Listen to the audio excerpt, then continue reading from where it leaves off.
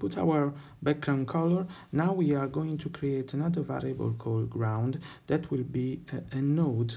Use this node class with parent equals self to make our ground where we want to attach our the ground where we want to put our player. So we will use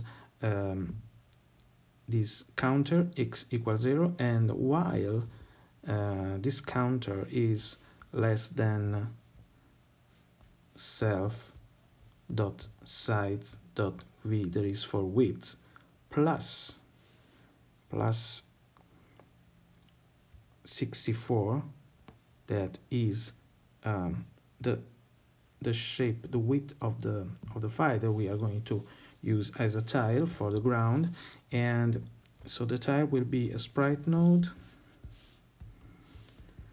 Use the sprite node class with the image that will be plf column,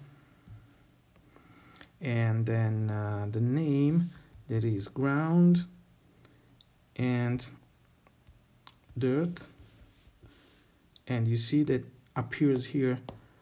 Here you can change the image, and so you put the position here of this tile that will be equal to x, that is the horizontal place we are going to put it, and the height is always the same, while the x position will change and will be plus equals 64 each time, so it will be one tile after another.